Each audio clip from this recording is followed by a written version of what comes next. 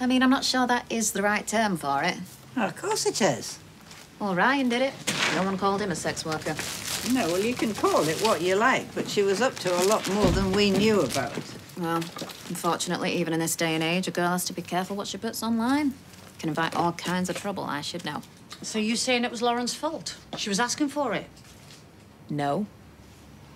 We were discussing it in general, and I would never say it's her fault. Well, saying she should have done something different is victim blaming. I know that. I'm not blaming anyone. Evelyn was saying how over it is sex work, and I was saying it's not that simple. So if she was doing it, fair game, yeah. Cassie? Look, I learnt the hard way about what you put online. It's not fair and it's not right, but the facts are the facts. It's an invitation for weirdos. So in order for a woman to be safe, she has to live a certain way. I mean, why is it never about dealing with the dangerous men who prey on women? Yeah, I have said that. Over and over. I have said that till I am blue in the face. It doesn't stop evil men doing evil things. So it was her fault, then. Cassie? Hang on, just 1 minute. Something... All right. Cassie! Cassie, you just stop right now. Why? What do you mean, why?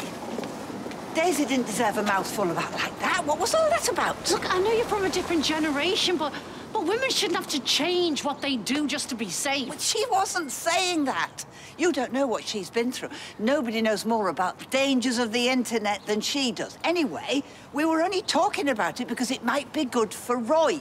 It's far more likely that whoever did this was one of her clients. That simple, is it? Case closed. She got what was coming to her because it was one of her clients. What has got into you today? Have you ever thought good old Roy might just be a client? I mean, after all, he's a man. They have urges. Even your dear old friend. That is it. I will not have you bad-mouthing Roy. Now, just get back in there and apologise to Daisy. No. No. I mean, everyone is obsessing over how she made her money, as opposed to what ditch she might be laying in. But blaming her is easy, isn't it? Eh? And shame on you, Mother, turning someone's misfortune into your own daily gossip. You're just as ignorant as the rest of them. You should have seen her earlier. She made a right to do in my shop. Well, she only went out for some fresh air. Well, I wish she'd gone somewhere else for a fresh air, because she walked in on me and Daisy having a conversation about Lauren, and she put 2 and 2 together and made 19. You what? Well, she accused Daisy of saying that Lauren had brought this on herself because she was a sex worker, which is not what Daisy had said. Right, and have you spoken to her about it? Yes, and I got a right mouthful. Swing for that girl, I really will. I mean, she accused me of being a gossip, which I'm not, and she needn't go around saying I am either. Right, well, maybe it's not her fault that she's upset. What do you mean it's not her fault? Whose fault is it? Am I... Sorry. Am I missing something here? No, I'm just saying she might find this whole Lauren thing triggering or something. Why would you find it triggering? Triggering? Come on, lad. Spit it out. Well, maybe in the past, when she was on her own, she might have had to do sex work too.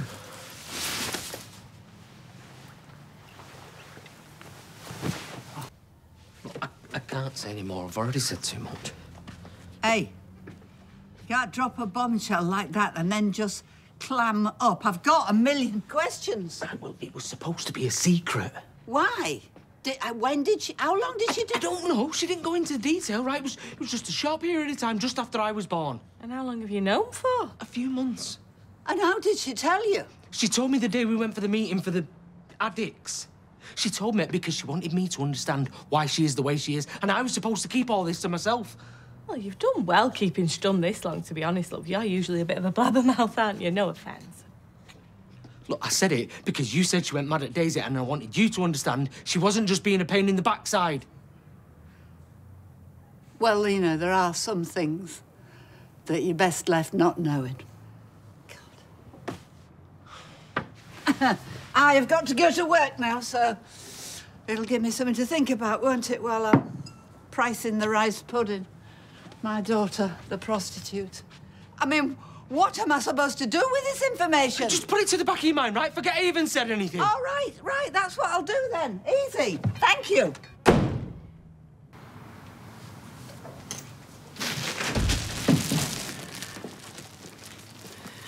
Fancied a bussy.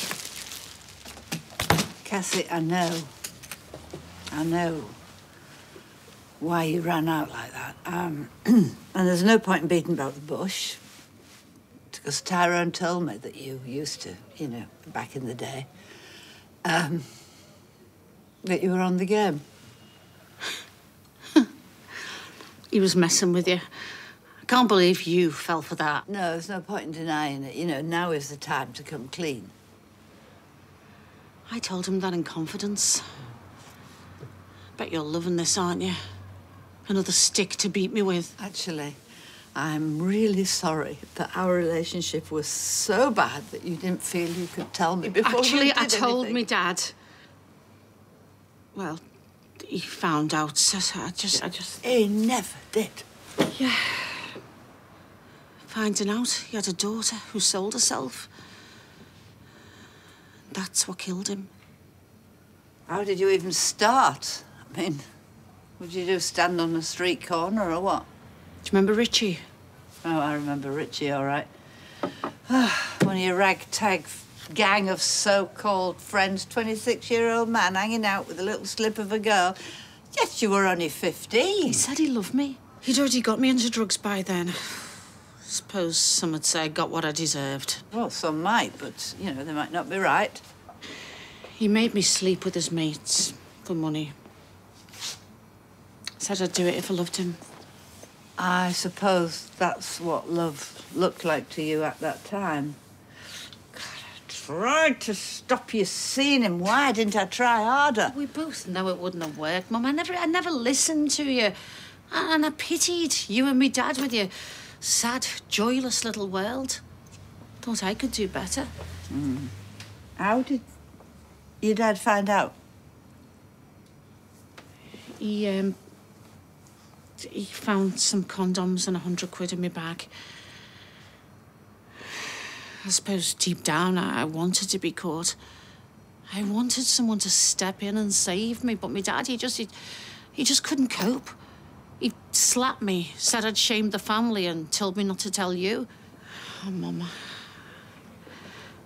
I put him under so much pressure. I mean, you blame me for his death. And you were right. No, absolutely not. He had red meat every day. He put salt all over everything. His blood pressure was off the charts. That's what killed your dad, not you. It wasn't your fault.